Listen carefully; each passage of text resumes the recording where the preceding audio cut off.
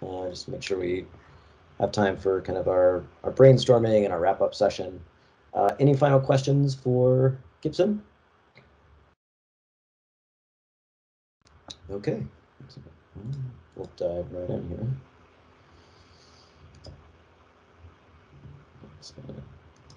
All right. Everyone can see my screen? Yes. Excellent. So for this discussion, and again, we want this to be as interactive as possible. And realistically, we pulled forward a lot of the discussion that would happen here, in a meet session and that kind of stuff. So I want to continue that energy, and we'll have some prompting questions and some discussion to go along with it. So diving right in, just a quick review of current capabilities. I mean, obviously we've heard about that, but just want to level set a little bit. We want to talk about user needs, and especially with respect to adoption. And then we want to look towards kind of future use cases and features. And I think, this presentation, the setup was done obviously previously to some of the discussions we've had, so it may be even a little outdated for today, but we'll proceed. So, what the data model captures, obviously it's metadata, measurement metadata, logger configurations, sensor information, mounting information, time zone information, particularly valuable, and of course things like digital calibrations, and and there's treatment for vertical scanning LiDAR. Oh, sorry. So that's kind of where we are, right? And obviously there's a whole host of, I think, other tools and capabilities beyond this, but basically this is where we are, and we've released version 1. I want to harken back to a survey we did last fall, and we we really thought that adoption was kind of a primary focus, which is why we've put a lot of effort into tools. That's why we spun up this workshop, and I think we're getting there in terms of broad-based awareness, and what we want to shift to now is really how do we help people adopt the model, and the kind of loud feedback that we heard was really, there's a few parts of adoption. One is just industry adoption.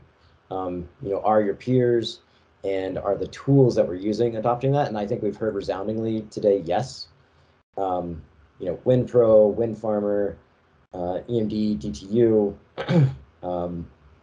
DNV, UL, I think the list goes on, which is really, really exciting. RWE, of course, EDF. So that adoption is happening, and we just want to make sure that we're providing, again, the right tools to kind of help make that transition. So, sorry. So in the near term, I think we're focused on, magnifying that network effect. And again, things like tutorials, videos, documentation, etc. And then obviously long term, how can we improve the functionality and the interoperability of these things? So the way we'll start is pull everywhere. So again, maybe Mike, if you can throw a link in the chat for everyone, we'll start here. Yeah. So 1 sec. Yeah. So we'd really love to hear, was this workshop useful in explaining the data model? Have we improved your understanding?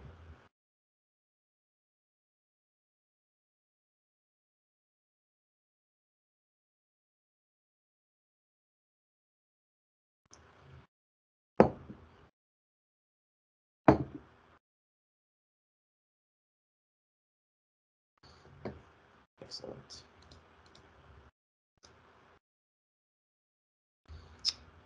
So it seems like we've done a fairly good job of that. And for those, we got one who's not very happy. Maybe that was just a misclick. So first, I'm glad we've done an effective job at communicating that. If there are clarifications we can add, feel free to reach out to us directly, type questions in the chat. We want to have that conversation.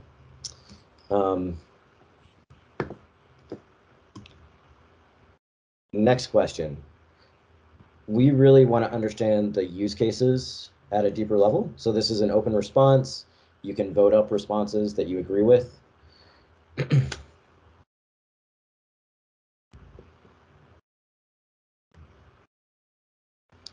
And when we think about these use cases, this is what will allow us to, really kind of fine tune the next steps.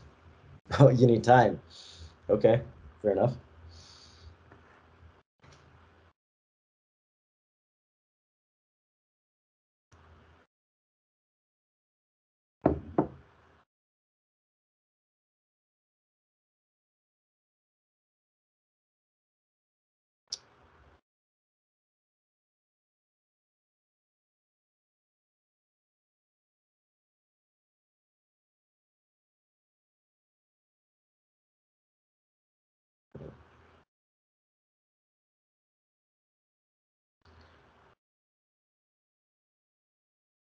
So maybe while we're waiting for this to populate, I'd love to expand on some of these.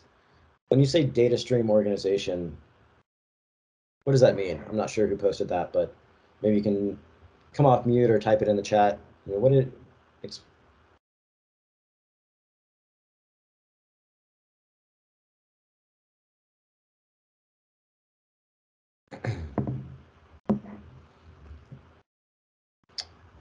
um, perhaps this is you, Murali. I come from NEOM, where we are building multi-gigawatt systems from scratch. We have a huge task at hand in setting up the data and analytics practice for energy and water. I look forward to engaging with the WRA team. Thank you.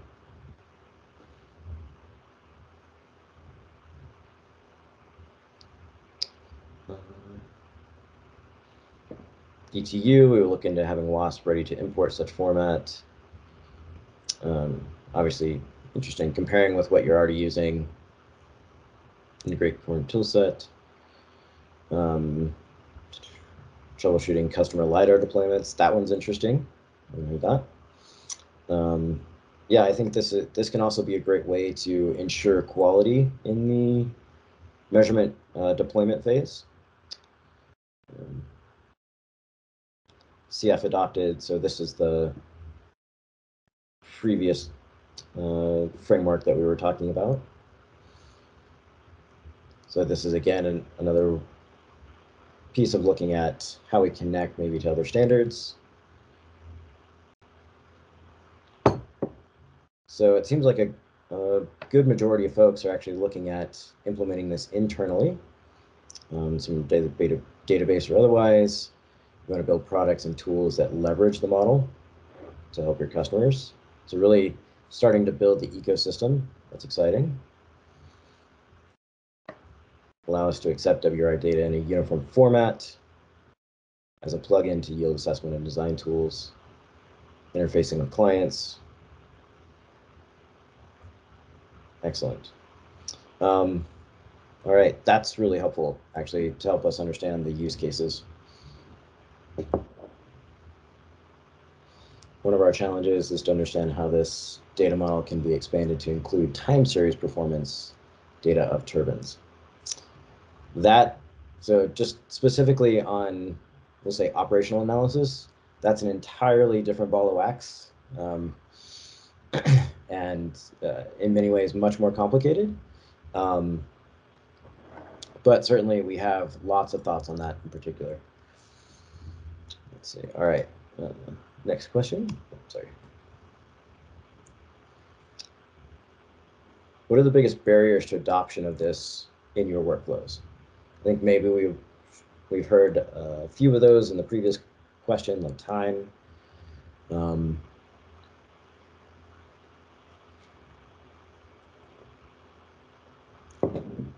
interface. Okay.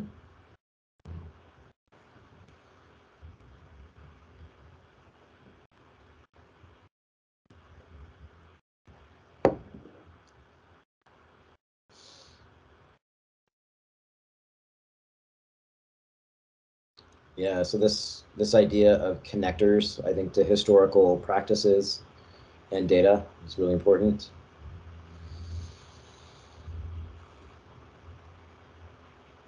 convince sponsors within the company to give a budget to implement this.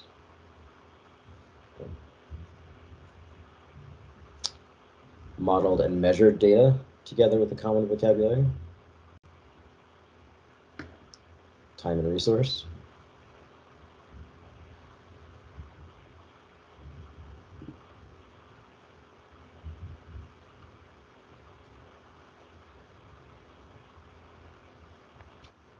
Yep. If I can talk, the mapping current model structure to task 43. Yeah, that can be a difficult challenge if there's a big gap between the two databases. It'd be interesting for people that are starting to tackle that for themselves.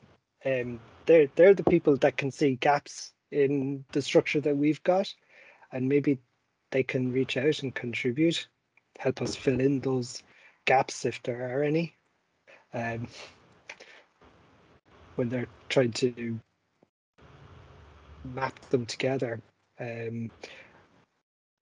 I would definitely take a look at the Task 43, the database that we have. We've been using it for years in Brightwind, and it captures everything that's changed. We came across a mast in Argentina once, and the whole top section changed completely. It was side-mounted anemometers, went to goalpost, different heights, different sensors. Sensors that was connected to channel 1, for instance, was connected to channel 13 or something.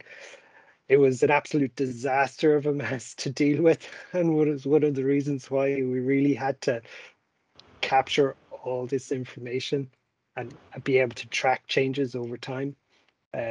So it satisfied. That was our test. Can it satisfy this mast? And I think it does. So if people are going to do some mapping current model to the Task 43 one, I'd love to hear your experiences and see if you got some good suggestions for us.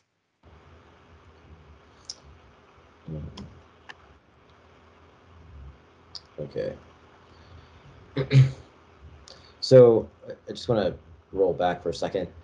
You know, it seems like realistically, if I'm distilling this, there's maybe a few things that are really the challenges. One, you know, internal time and resources and finding the right justification to do the work to spin up the database and make these connectors and that kind of stuff. Obviously, dealing with legacy structures is really important. You know, reach the minimum number of users as critical mass to be adopted as a standard. You know, I think what I just want to put out that this workshop is fairly well attended. I think we had a ton of registrations. We've heard from a number of companies, developers, consultancies, equipment manufacturers that they are going to implement this. So I'm less concerned about critical mass at this point. I think we're actually starting to get there. But there are logistics pieces like how do we deal with legacy standards, connection to other standards, etc. And of course the time and resource issue. User interface, which may support the kind of time and resource issue. Can I ask, sorry, if you back up, the critical mass, like how, whoever wrote that or voted, like, can I ask, how do you measure that? Well, what is the number, the magical number? Like, yes, it was me. It's a big, because I also written the other question, what is the understanding what is the critical mass? One of my answers.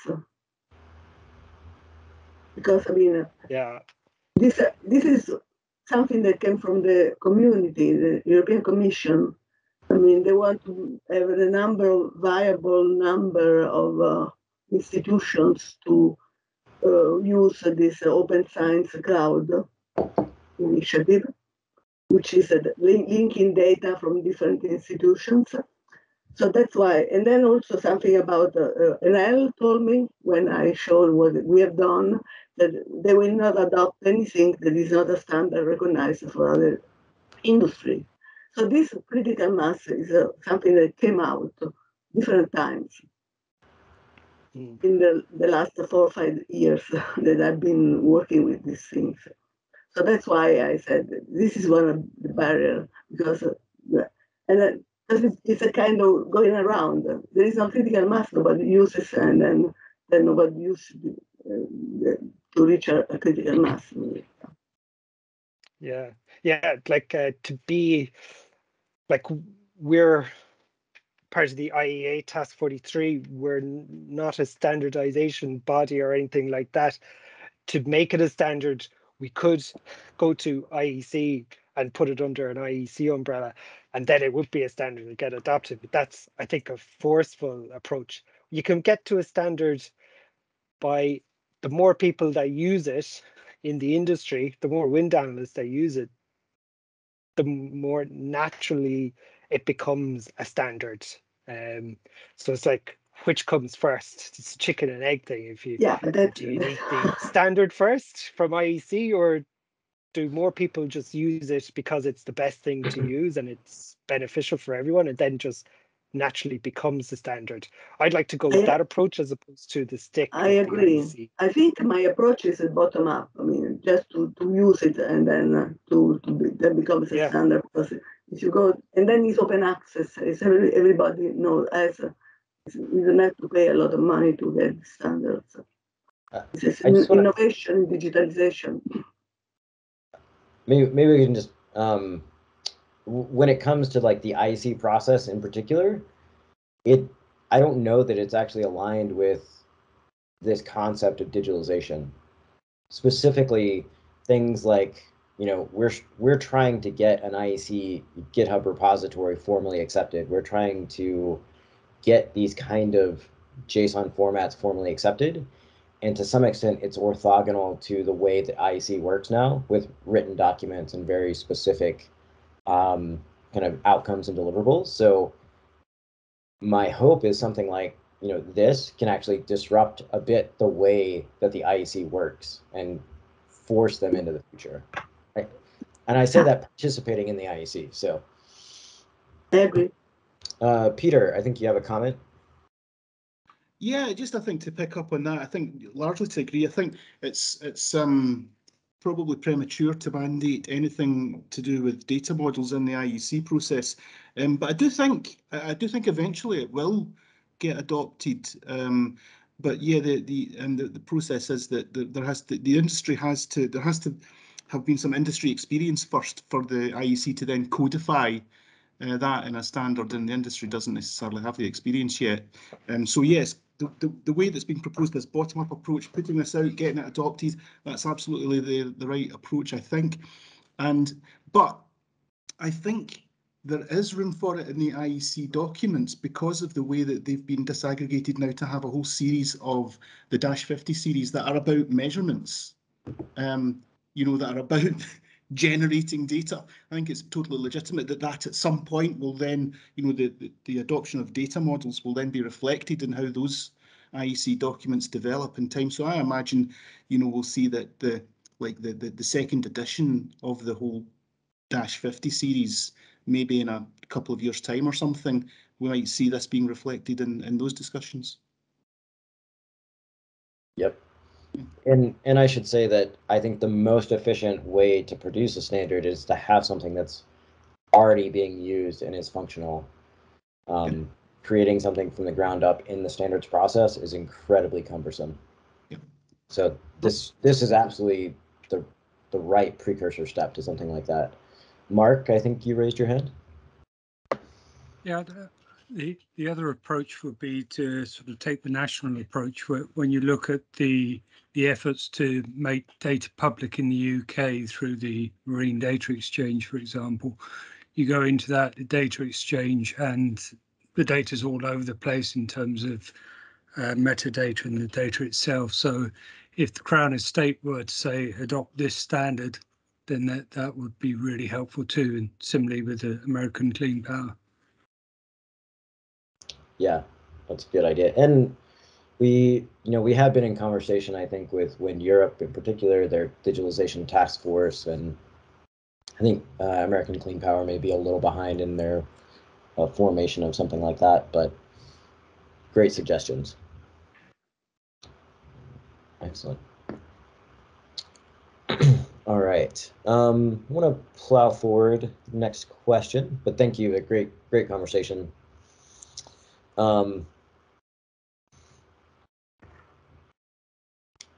What new capabilities would really be most helpful for adoption? So, I think we've highlighted some examples from our experience. Obviously, this isn't totally inclusive of all the potential solutions, but of these, which would be most helpful?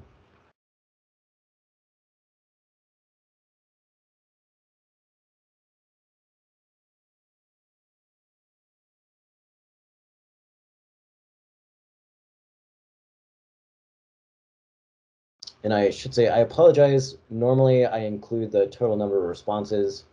On average, I think we're getting about 60 responses in the earlier questions, at least. So, to give you a sense of the sample size.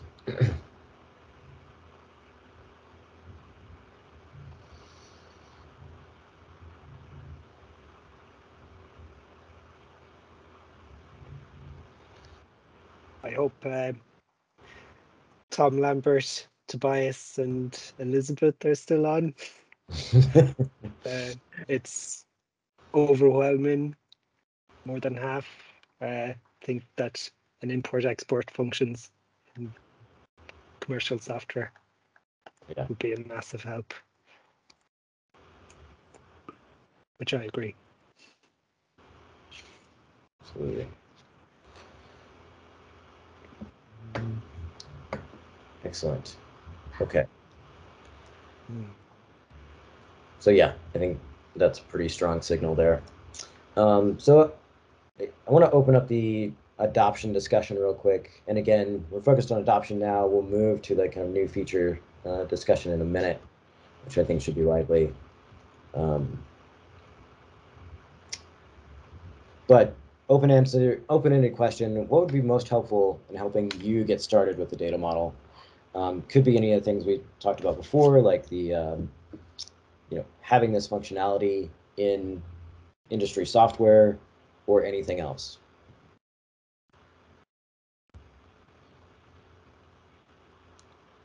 Yeah, I suppose the previous answers before was time and resource. So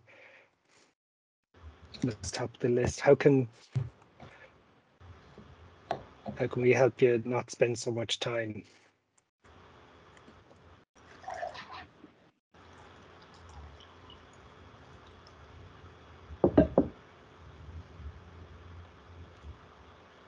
Okay. The tutorials, detailed webinar. I hope this webinar is recorded, so I hope what we did earlier would help. Just, I think some more blogs or tutorials on how to deal with specific things like a sensor change, and then that you put to them. And I was trying to explain that a bit. How to incorporate LiDAR data or the 3D sonic sensor, how to deal with that. And yeah, they're all things that we could do.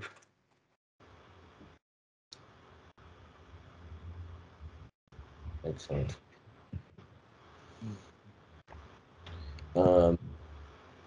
Yeah, so I think we're hearing pretty strongly tutorials, maybe going down that path just a little bit. Useful feedback. The example, create a JSON output would be helpful. So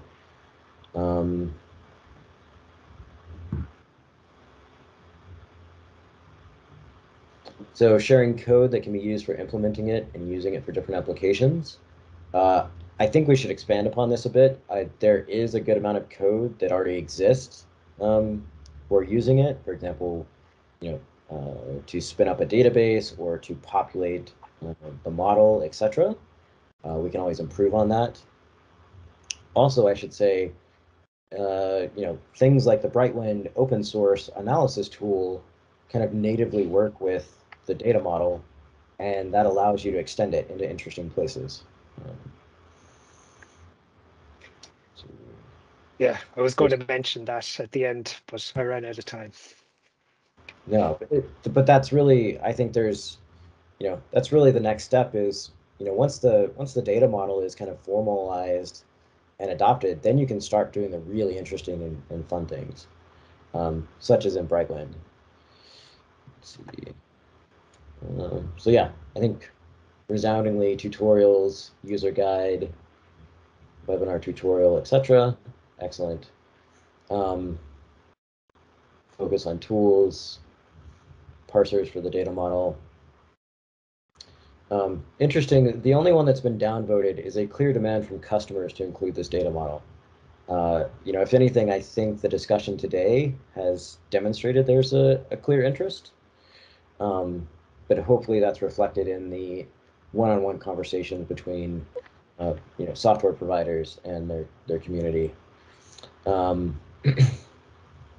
going back to Gibson's slide, the users that we know are the organizations, the customers, the wind farm developers. You got RWE and EDF and TransAlta, and there are some other wind farm developers, but we didn't get hold of them for permission to say their name. But we know there are other wind farm developers implementing it.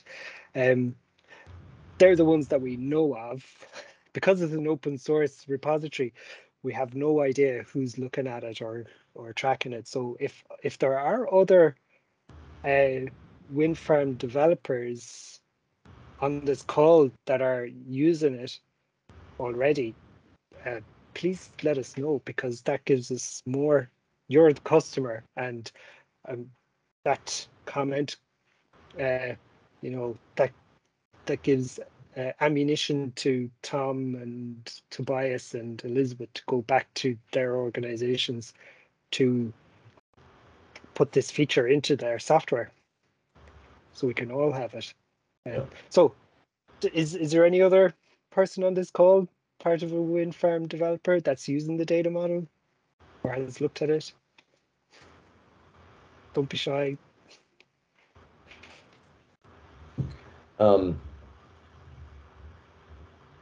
Yeah, and I would just say, as far as tutorials and user guides go, I think there's a next step to think about use cases and those kind of things. So I think we'll definitely have to walk through that.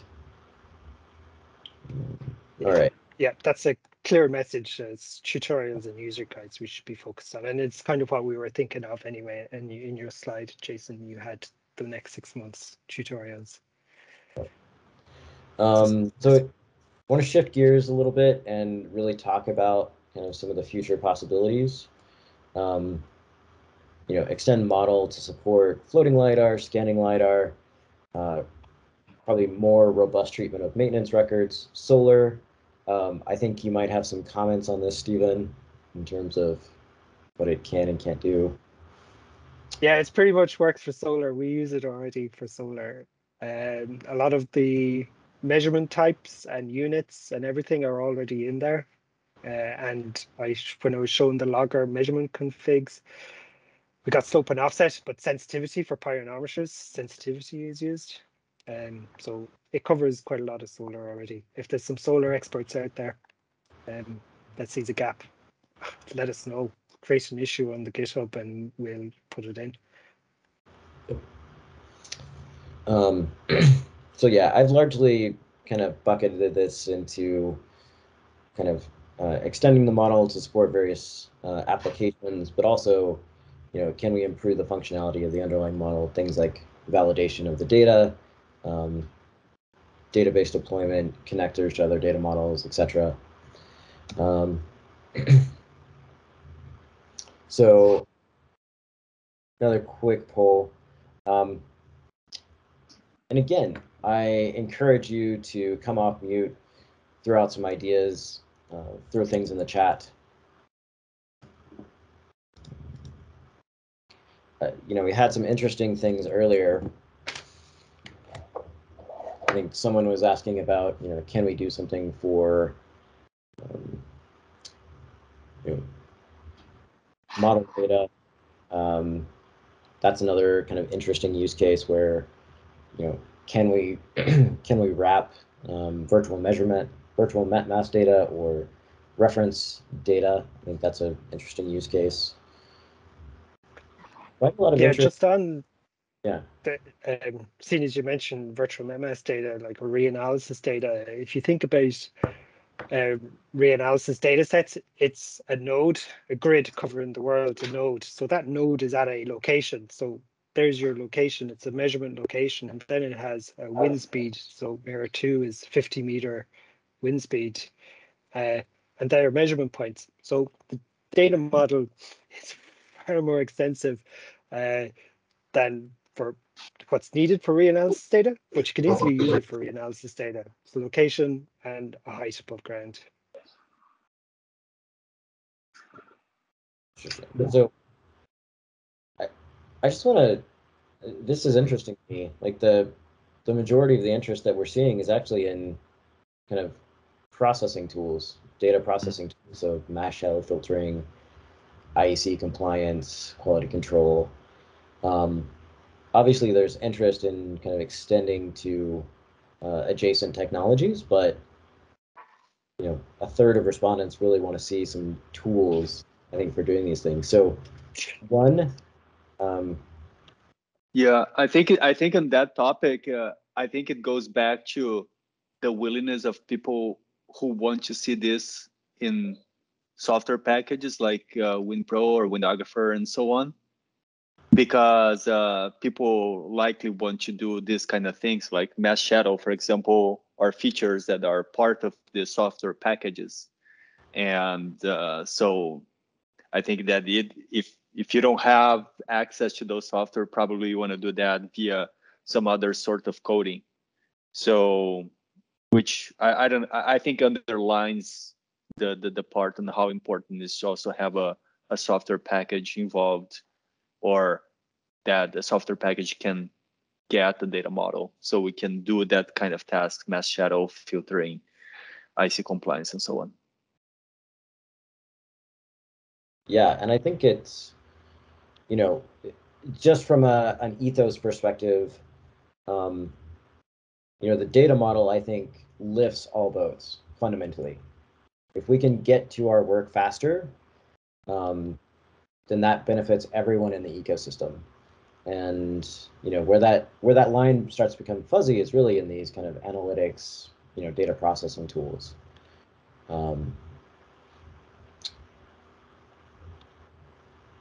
Let's see. So Tom, I think you. So there's a request, elaborate more on extending to maintenance documentation. So, I mean, Stephen or Amit, please fill in. I'm happy to chime in. I voted for that. The tools, I completely understand the interest in tools, and that's an important part. But Andrew Black from Weisshaller touched on, you can bring the maximum benefit the further upstream you go in the analysis, and the maintenance document, I think, are on the starting point of that analysis. And in terms of use, we have it's wind resource assessment, so a lot of this really focuses on analyst work. But upstream of that, we have the people, data managers, who are often overseeing these fleets of, large number of masts sometimes. So, from a scale perspective, I think they also stand to benefit if the data did come in a digitized model. Gibson touched on this as well. So that's where I see a need as well. And I'm hoping that mast installers, as well as I know we had Heiko still here and Matthias here, and maybe more folks from calibration labs. And so if installers and calibration labs are sort of on board with this, then I think it would make adopting the model, I think, can help really get adopted early on and propagate downstream from there. So. Sure. Yeah, really good. Thank you.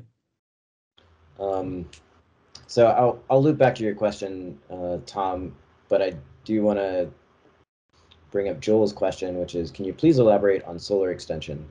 So, basically the idea is, and according to Stephen, the model is already flexible enough that can largely incorporate solar pre-construction measurements. I don't know if there's any explicit modifications that need to be made, or maybe we should engage in the same way the wind equipment manufacturers, if there are solar measurement equipment manufacturers that should be engaged, for example. So I think that's what we mean is, this increasingly renewable development is a multi-technology approach and game. And so whether that's solar plants, wind plants, or hybrids, I think, having some cognizance of adjacent technologies which we might have to deal with. Does that answer your question, Joel? Yeah, thank you. Tom? Jason, yeah. Go ahead.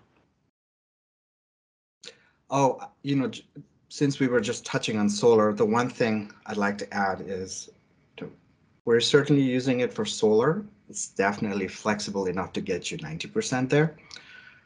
There are some quirks in solar, I feel, relative to wind, where from the logger you can get data, you can get the measurement, for example, one of the GHI measurements, but you may get many variations of post-processing on that data, which is something maybe we don't quite support natively well enough. But this is exactly where I think it would be great to have help from analysts who are working with both wind and solar. Is we need that final bit of tweaking to make it really flexible. So I think with solar we're really, really close. And if you're interested in using the same model for wind and solar and not have to switch to solar for a data model, then please come in and help us get there for the last mile. Absolutely.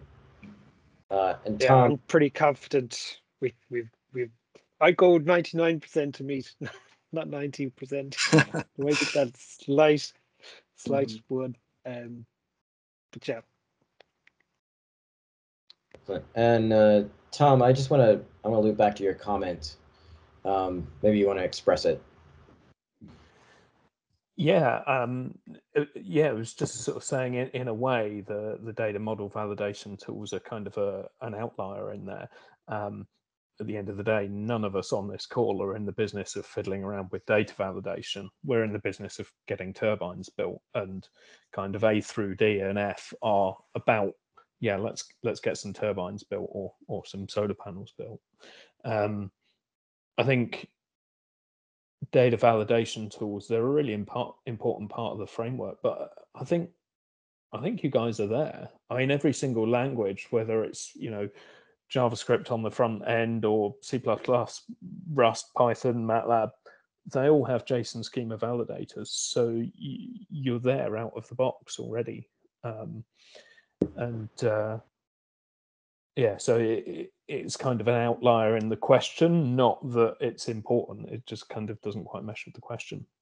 Sure. One thing that I have to comment on all of these extensions, essentially A through D, is it's worth noting that JSON schema are refable and nestable. So we kind of don't want to get up into a situation where we have one massive JSON schema that covers all of this equipment. Let's create some modular chunks, and that way actually schema can be made in maintainable lumps and referred together. I can help with that if anyone needs. Yeah, that's an interesting point. Yeah, that would be a good thing to do. Like for vertical scanning lidars, we have a little section that's part of it, but not used for MetMass, but it's there for vertical scanning lidars. Be interesting to see how that would work. Yeah, if you like, Stephen, we could make this a case study within the metadata challenge. Actually, we could look at that in a bit more detail in those conversations over there. Yeah, that's good. Excellent. Oken, I think you had a comment around floating LiDAR systems. Would you like to elaborate? Yeah, thanks, Jason. So in a last project, we have worked, for example, there when you have a floating measurement campaign, you might have redundant systems. And then it is very likely that one of the system will fail. And then you need to have either replace the LiDAR within the floating LiDAR system, and then sometimes you have a new system which needs to have a pre-deployment verifications, and you have at the end of the day maybe 10 different units. Some of them have different LiDAR units, and you need to trace all these pre-deployment verifications, onshore LiDAR verifications. It is really very cumbersome. So it would be great to have an extension and really have this information at hand. So this, I think, might be helpful for the offshore industry, especially. Excellent. Yeah, as mentioned earlier, we've already kicked off the conversations with some floating LiDAR manufacturers, providers. We're having a second call in 2 weeks' time. I think it's 2 weeks. Send us a message, and if you want to be invited along to contribute, that would be great. We'll send you the invite. Yes, of course.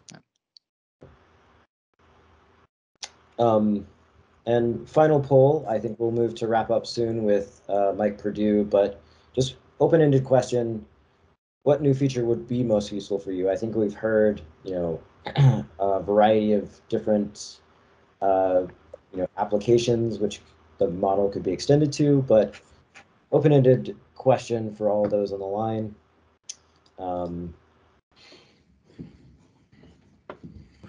Floating LiDAR capability, sure.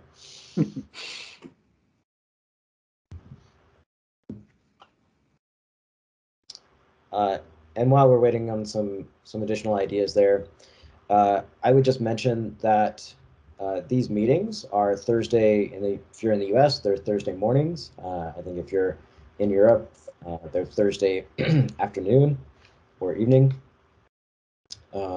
So we meet weekly, again, kind of weekly sprints, or I should say bi-weekly sprints, on specific topics like floating LiDAR or digital calibrations, etc. So we encourage everyone to join those meetings as you can and contribute your expertise or your ideas and all of the above.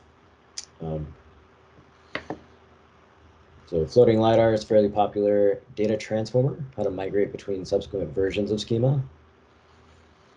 Easy interface for mast installers, somewhat popular. Parser from OEMs to the data model. Yeah, I think just anecdotally, that's certainly on the OEMs. NRG Systems, for example, is doing that kind of natively in their system, and they're working on that. I expect we'll see more, Vaisala, another example.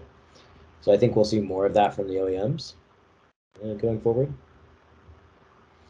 Interesting. So this interface for mast installers seems quite popular. That's good. Floating light capability, schema migration, version migration, search feature to find data, a way of handling data verification, calibrations validated by wind tunnel facility, mass configuration, validated by installation company, scanning and floating LiDARs. Okay, excellent. Well, I just want to open up, I want to close this kind of discussion and say thank you to everyone who's participated. I think it's really helpful for the development team. I'll offer up any final questions, comments, concerns before we move to wrap up. Please throw them in the chat. Otherwise, I will pass it to Mike.